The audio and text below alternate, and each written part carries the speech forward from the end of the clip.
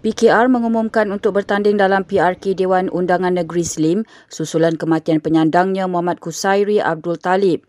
Dalam satu kenyataan semalam, Pengerusi PKR Perak Farhash, Wafa, Salvador, Rizal, Mubarak berkata parti itu akan meletakkan calonnya dalam PRK tersebut nanti.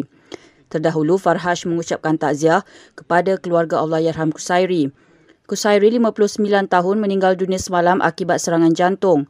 Allahyarham merupakan DUN Slim selama 4 penggal dan anggota Majlis Tertinggi UMNO. Beliau mula menang di kerusi itu pada 2004 dan mengekalkannya pada 2 penggal seterusnya dengan majoriti selesa. Pada PRU 14, beliau sekali lagi mempertahankan kemenangan tetapi hanya dengan 44.8% undi, dengan calon bersatu mendapat 33% undi dan calon PAS 22% undi.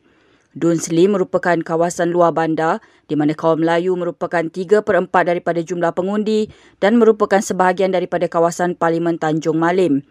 Sementara itu, Setiausaha Agung Bersatu yang dipertikai Marzuki Yahya berkata pihaknya masih belum membincangkan sama ada akan meletakkan calon atau tidak dalam PRK nanti.